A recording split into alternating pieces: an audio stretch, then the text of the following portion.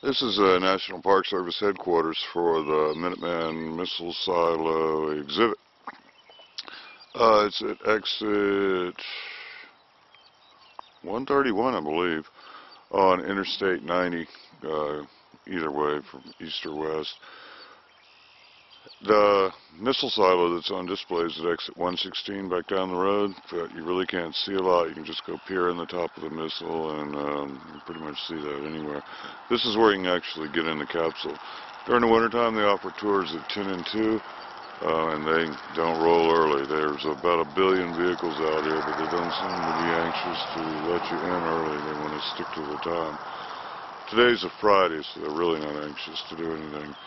They have a 12-minute video that you can watch inside. It is probably available online, but I haven't looked at it. But it looks like just a hodgepodge of stuff you've probably already seen. The tour starts at 10 o'clock, and it is around 9:15 now, so we're looking at about another 45 minutes before we roll out there. I'm going to go inside and see how long the tour takes. Maybe get some video inside. There's not a lot to see.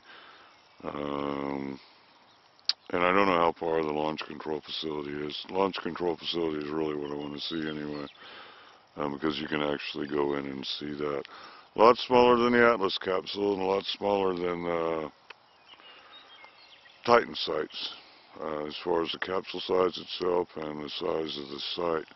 The missiles are spread out a little farther, and they're, of course, remotely activated. You don't have to be on site like you did with the liquid-fueled rockets to fuel them and get them erect.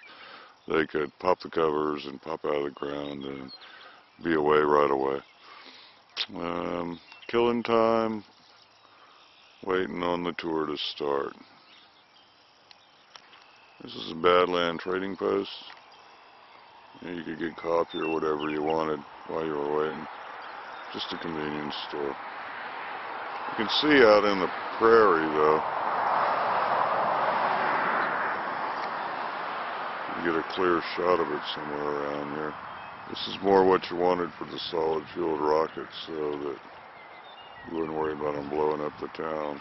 The Atlases and the Titans were a lot closer in. This is about 60 or 70 miles out from the support base of Ellsworth. There were 150 missiles out here at the height of the war, and of course there's none now. None in South Dakota. But that's about what the crews had to look to and look for. I really don't see, wasn't a lot to do out here. And they didn't come in and out on chopper like they said they did in the movies. Let's get a clear shot. Can't get it to focus very well. I think it has something to do with the trees and the way we're turning the focus beam, but we'll zoom in and focus.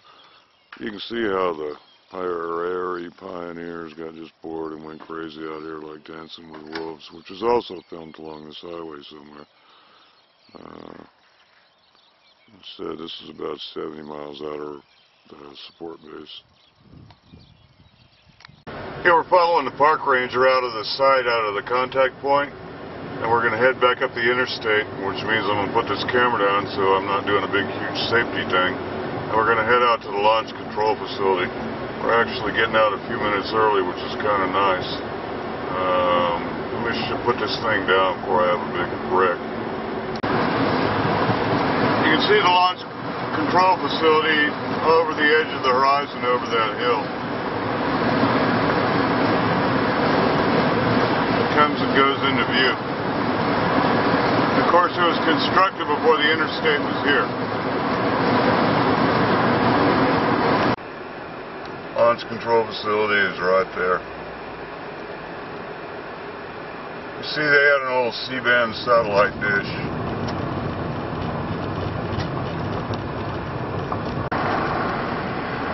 Retention, if you call it a sewage lagoon. There it is.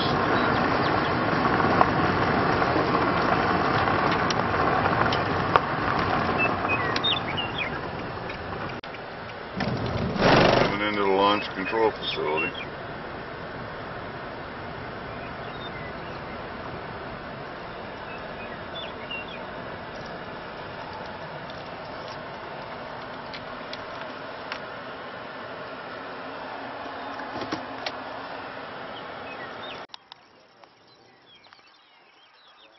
emergency escape hatch, wreck field, C-band satellite dish, patrol vehicle.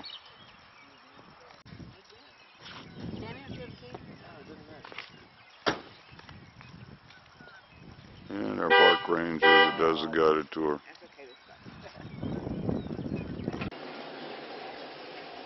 Okay, so when you look around the site, there are a few things it's like, well, why in the world would they have that kind of thing here in a nuclear missile site? One is the basketball hoop. There's also a volleyball court right over here. And behind the peacekeeper is horseshoe pit. And, of course, that big white dish.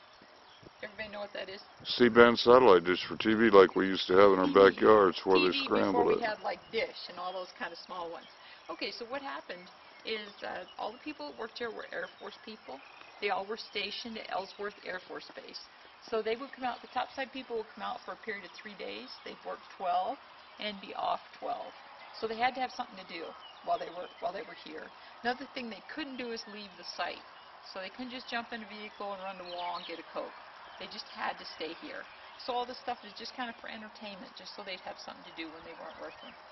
Something else that you find is really, really important, and there are several different features, you can come on this way, that will kind of remind us of that. One is that the place had to be kind of self-contained.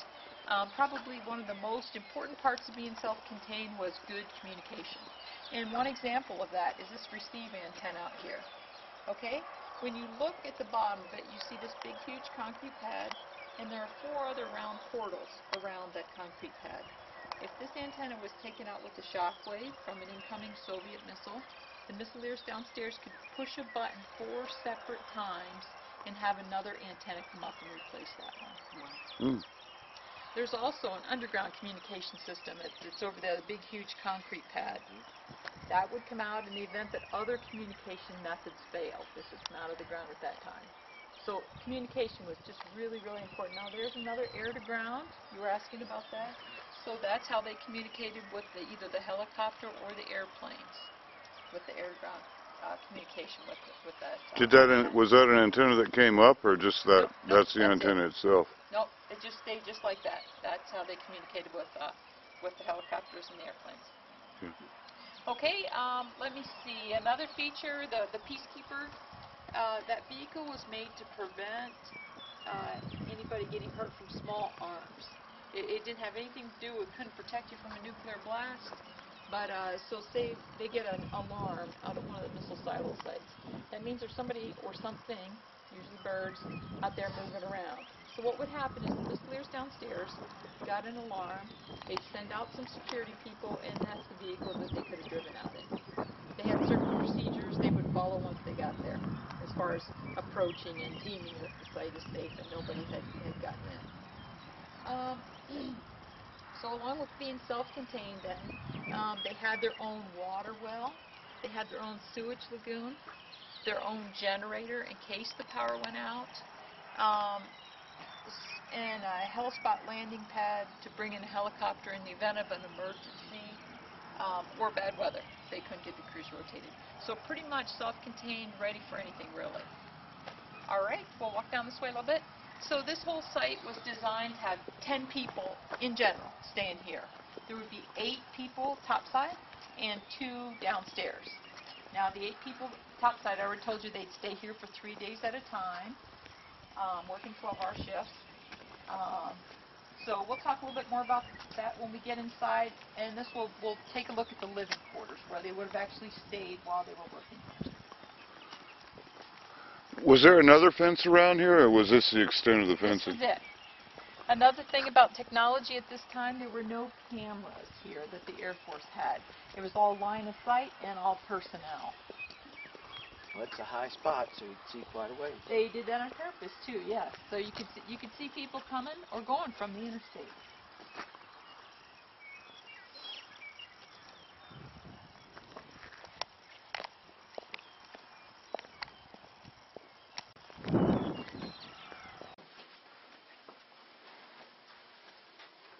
No, except for this guy.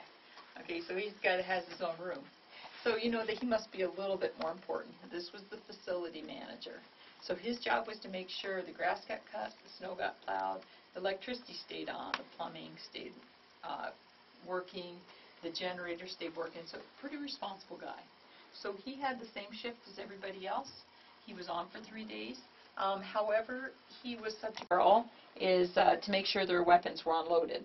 So what happened is the Air Force gave these guys 4 pages of instruction on how to unload their weapon. All right, when they got done with all these instructions, they pulled the trigger, and their weapon should go click and not bang. However, if it did go bang, then the bullet would end up in this barrel of sand. It would, however, cost them something if it went bang. I've heard a stripe is what in general would cost them. Yeah, not something you'd want to do. Okay.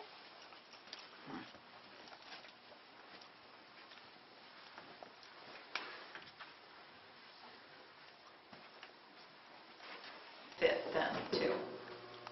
Sorry, that's pretty good.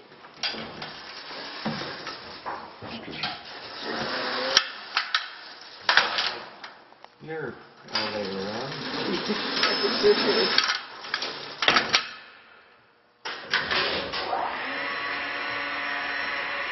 Okay, so we're going down 31 feet. Not all capsule depths were the same. The capsule depths varied by soil composition. The more clay in the soil, the less deep the capsule. The more sand in the soil, the deeper the capsule was. Now I'll remind you again, when we get down here, please don't touch any of the artwork. It is all original. The concrete that you see is all 3 to 4 foot thick with 1-inch rebar in it. But this whole thing was designed to withstand not a direct hit, but a near miss. A direct hit would have put a big hole in the ground.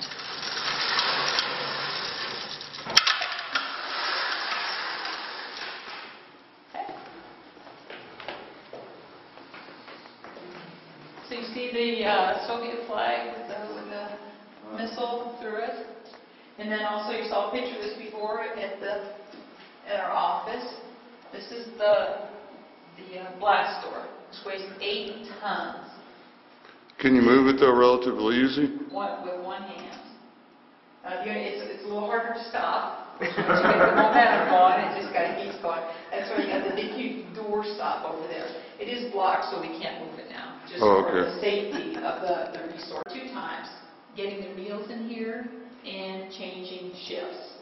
So once a day they don't. Okay, so the crew was not the only one down here. Right, that is true. Okay, Yeah. I thought they were the only one in here. They didn't go in the capsule Yeah, they just because came they to didn't the have door. the correct clearance, the proper clearance to go Go to the door. That's right. Across this line is when there was at least 2 of you. So this sign goes with that. No lone zone, 2-man concept mandatory. Okay. One other thing I'd like to show you is a